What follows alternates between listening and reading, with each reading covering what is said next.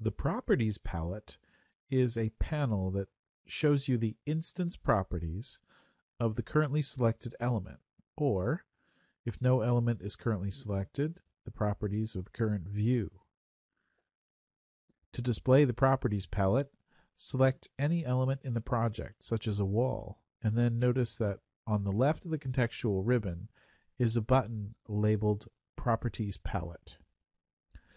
If you click on this button, Revit Architecture displays a panel labeled Instance Properties. This panel is initially docked on the left next to the project browser, but notice that the panel can be undocked and floated anywhere in the drawing window or on the desktop.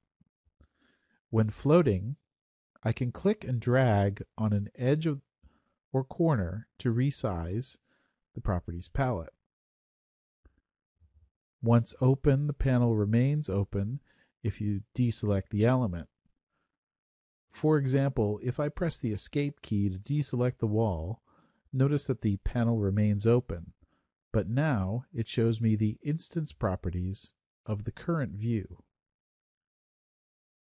I can also move the Properties palette and dock it to any edge of the drawing window. When docked, the panel expands to fill the space along the edge.